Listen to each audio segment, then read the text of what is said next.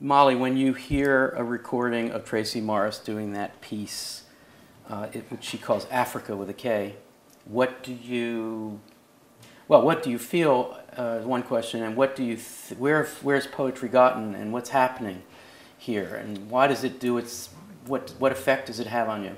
Any of those? Well, I feel like she's breaking it down to the smallest unit, which is the sound of the individual syllables, which kind of reflects, you know, this place of origin. She's saying it all started when we came here, when we were brought here. And that's a really good way to express that sort of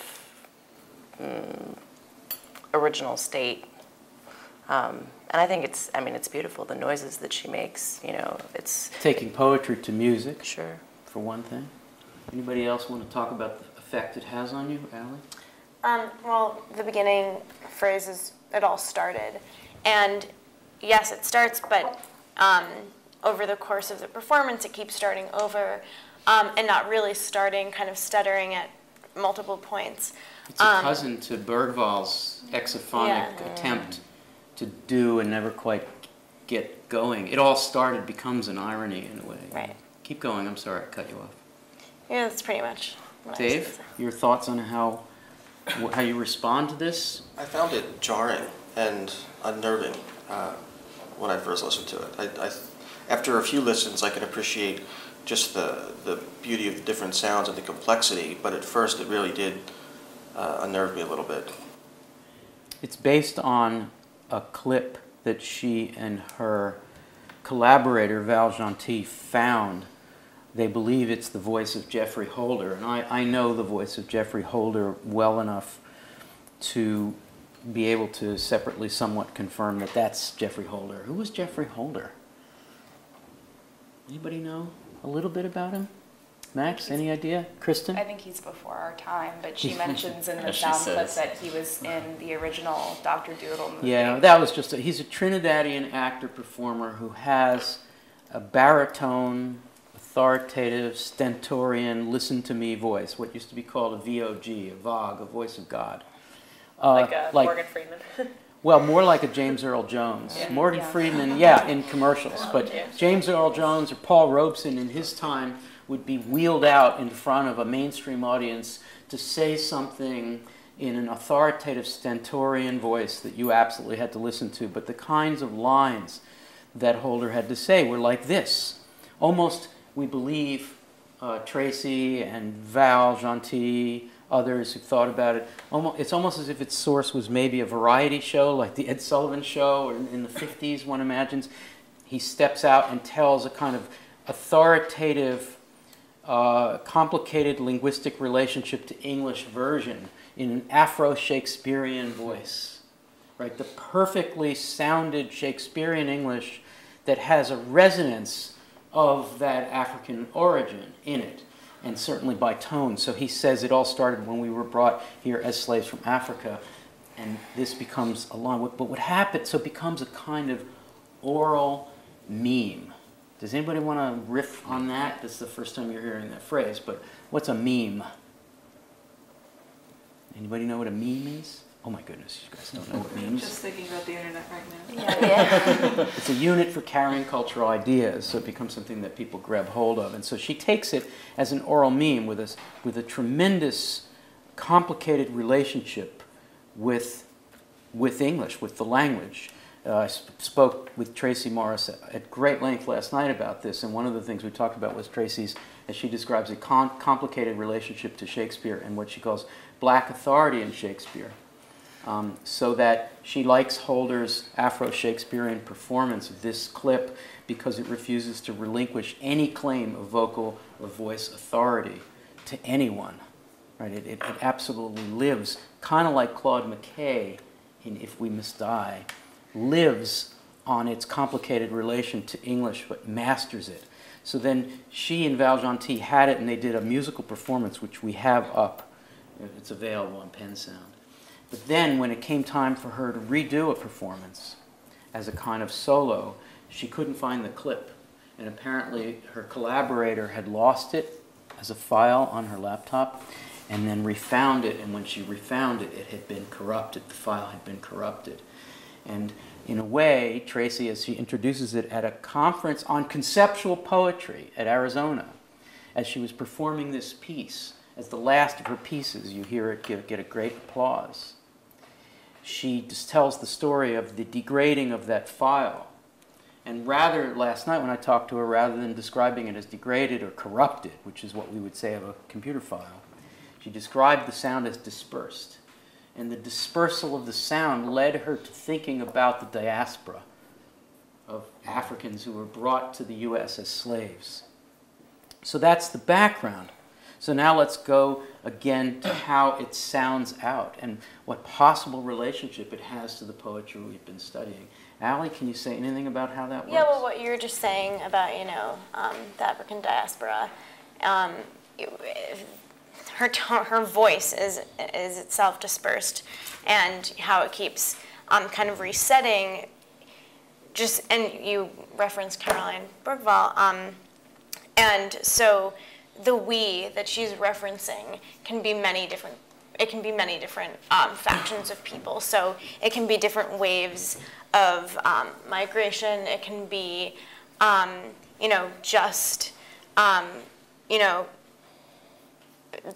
can be just the African American community. It can be Americans in general. It can be humans. It all started because she goes with different kind of instances. It all started when we were Africa. It all started with Africa. So there are just many meanings that get produced. Good. Anybody want to take this further? It's such a performance of the digital age, I think, because the way that she performs it imitates digital file corruption, that skipping. It's not something that you would hear on a skipping record. It's definitely something off of like an MP3 going like so fast. And I think it's interesting because there's something about the fact that even with all this information technology, these accessible sound files and things, they still fall apart. There's still no clarity or coherence necessarily. It's not given, especially when it comes to something so difficult as like the history of the slave trade, or how African Americans came to be here. That there's no, even with all these sound files, even with all this information, we still can't make sense of it. It takes a performance by a voice live. That's what she did there. To take the thing that we do, the sampling and the skipping that we do with digital editing, and to find out that the digital editing corrupted and dispersed it, and then to return it to this unedited voice, this performance, that performs the dispersal of the Afro-Shakespearean language in a sentence that's as coherent and narrative as it all started when we were brought here as slaves from Africa, as if that could possibly be simple. And what breaks down then is the it and the we. So let's talk about it. It all started. When I asked Tracie about this, I said, what's it? Is it the history of the Africans and then African American people in the American continent? And she said, no, it is America. It is the whole idea of America and American history. It all started when we did this.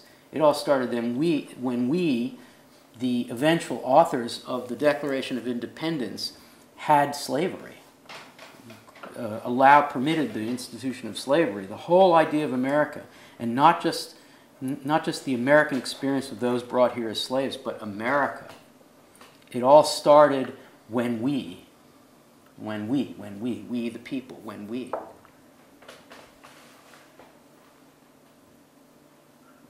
All right, so that's it. And the key phrase is when we.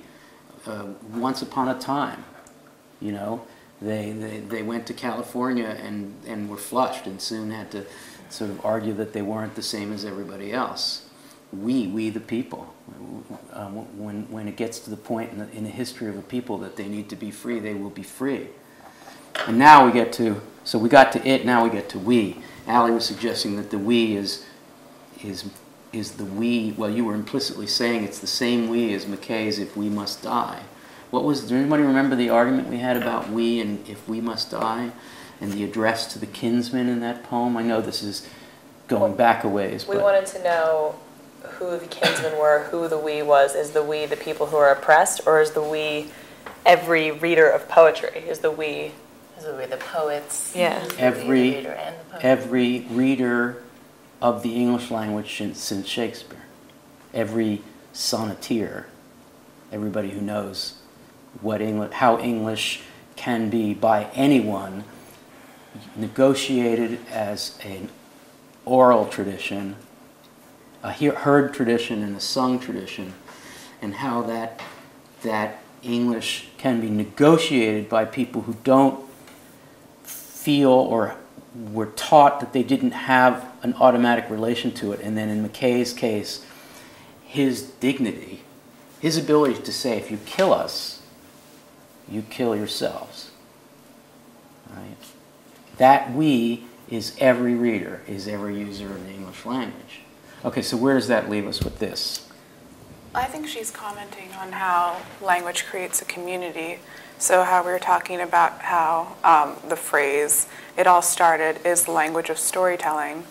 And that supposedly, I was particularly moved by the point where I was astounded by her vocal abilities to say a Slav as she's moving into as slaves. And it was that point in history when the word slave was assigned to a whole people that had created these oppositional camps between master and slave. And so in the way that that relationship was originally a linguistic relationship is what is then undermined by the tremoring of her voice throughout the piece. And just going off that, it's so interesting how we, which is implicitly a communal, unified, it indicates a unified group, gets so broken up in itself. So there are so many. The we is fractured with in her voice, and so by the end, it's been fractured. Who knows how many times? Which really goes along with that that separation between different we's, making we into us and them. And then it ends on when we and stops. It's like a challenge to keep going. History is still to be lived, but it's a linguistic history. It's a history of a language self, only not in the Hegelian sense of the girlhood that becomes a post-war American girlhood. And then it may be typical, but it is really hers. But a linguistic self that is national and literary. So it's actually linguistic in the sense of Anglophone. Kind of takes Stein's complete portrait of Picasso, the and he, he, and he, Very and much makes like it that. makes it national instead of just one person, one incredibly complex person. Takes this to the level of a very complex history. Let's go back to her phrase, which she described for me when I talked with her. She said that we in her piece is any one of us and all of us for whom poetry is a sonic negotiation, a musical, that is to say a formal, which is to say a poetic negotiation with a language that every once in a while needs to be refreshed, a language that risks at all points of dying, becoming meaningless, becoming rhetorically empty, that tempts us to forgetting that meaning-making is not natural, that the dictionary doesn't simply set out a set of alphabetized self-evident definitions, that it's a living thing, and that what keeps it poetic and what keeps it alive is the requirement that it keep getting made new. So this reminds us again, when you have a piece like this that's a sound form breakdown of a coherent narrative. It all started when we were brought here as slaves from Africa. Coherent sentence, narrative, mainstream, bespoken by in this Afro-Shakespearean tone by a figure like Geoffrey Holder, who's obviously brought out to be authoritative.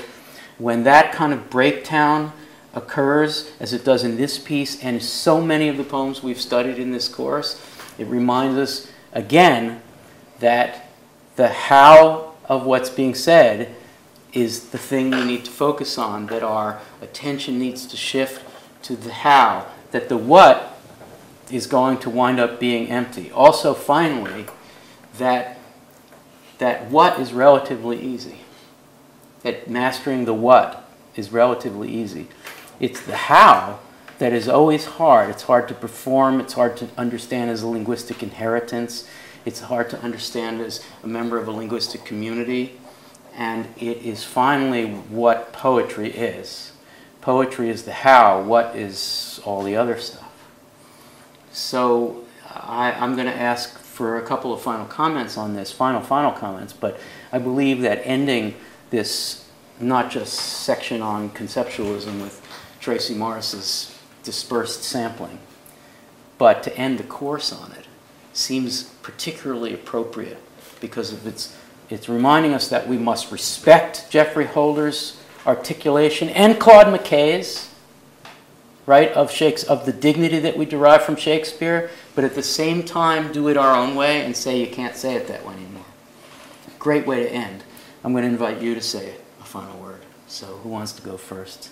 Max? It's tough. Yeah, so we've seen, I mean, as you just said, we're looking at how the how comes to take precedence in some way over the what. And I wonder if over this century we'll come back around to the what. Oh, you're so retro. That's a vague, maybe retro thing to say. You missed the what?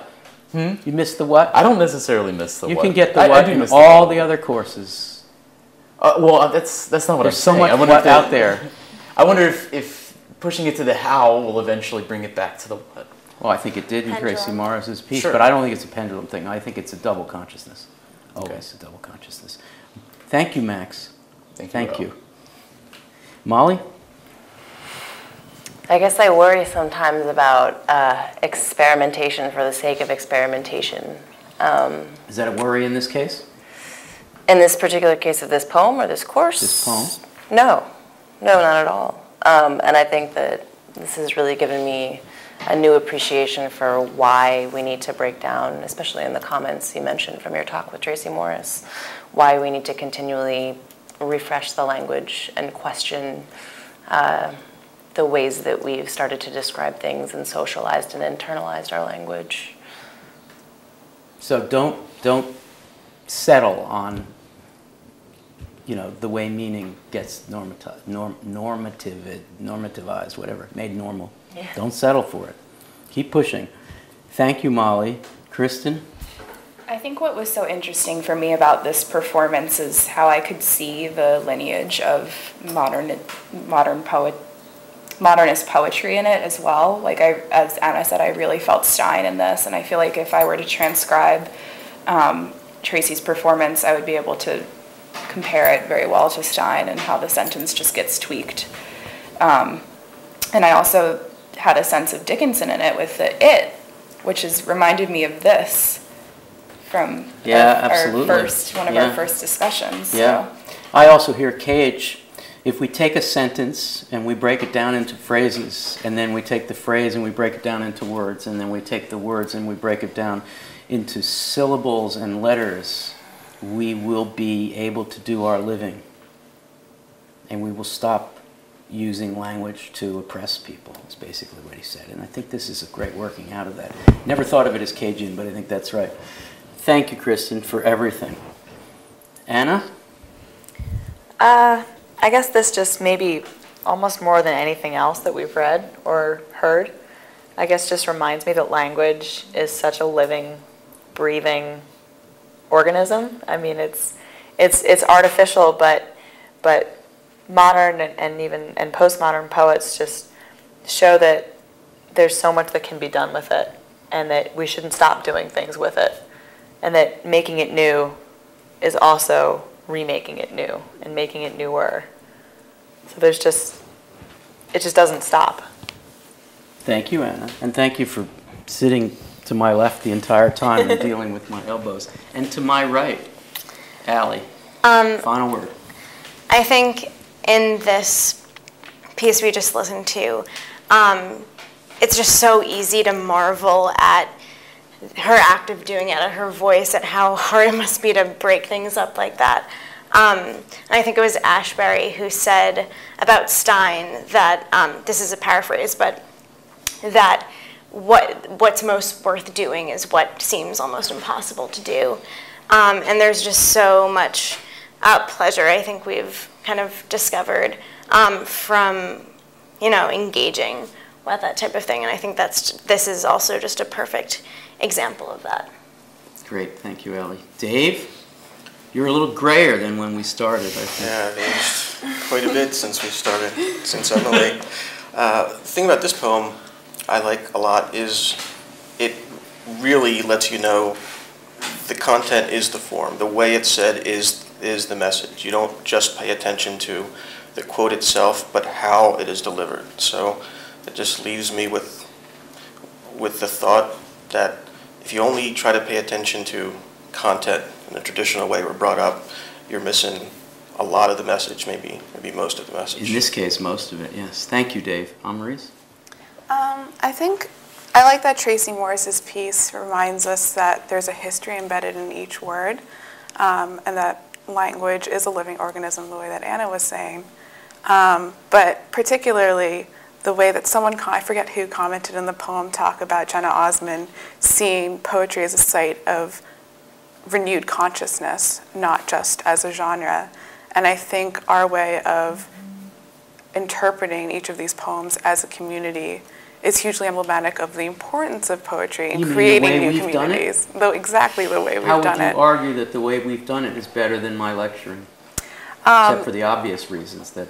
Exactly. The trend in poetry we've seen is moving from this authoritative voice, authoritative lyrical voice, which it would be analogous to the professor lecturing in the front of all the students, to a mode of learning and of composing that is multivocal and includes many perspectives. How appropriate that you, in your final word, have not just said something metapoetic, but meta-pedagogical. Yes, it's true. What we have done is try to model a collective, collaborative reading of poems that increasingly, as the time goes on, cry out to be understood communally. And I don't mean that in the woo, wishy-wishy sense, but actually require. I believe actually in the theory that the crowd is wise. And that I think for some of these poems, particularly the ones we've been dealing with the last few weeks, the crowd, great numbers of people have more to say about this than any one expert. This is absolutely true. If it's true that if you ask experts in physics and spatial dimension how many jelly beans are in a jar, they will not be as accurate as guessing than if you get a crowd of people, for instance, at a state fair, all guessing how many jelly beans. The average of what the crowd guesses will be more accurate than the few experts. I believe that is exactly true of the kind of poems we've been talking about. So our goal here, meta-pedagogically speaking, has been to model the kind of collective reading that actually gets better the more time we spend on it. Thank you, Amaris. And finally, how appropriate your middle name is Final Word. Emily, you get the final word, and no one's going to see anything of the rest of us, just you here. Okay. I love what Amaris just said about renewed consciousness, as poetry as a sort of foothold or just avenue into that. And this piece is this and Caroline Bergvall's are definitely my favorite in this section, and some of my favorite poems in the course. Wow, because, I figured you as so hip and cool. Got you there, Al. I guess because the experimentation here, it really does augment the content in a way that I don't think is dogmatic or polemical or proselytizing or confrontational in a sort of a necessary way, the way the John Peel Bishop poem is. She's not out to make a point or to advance agenda. She's just asking a question, which is a deeply important one, of how we represent our narratives, imaginary narratives, our life experience, our shared experience. And we had a conversation once, maybe we were quoting Charles Bernstein, but he said something along the lines that the point of literature isn't to give answers, but to ask questions. So how fitting that Tracie Morris has somehow devised the formal equivalent of asking a question. That will be the final word. How perfect. Thank you all. Thank you so much.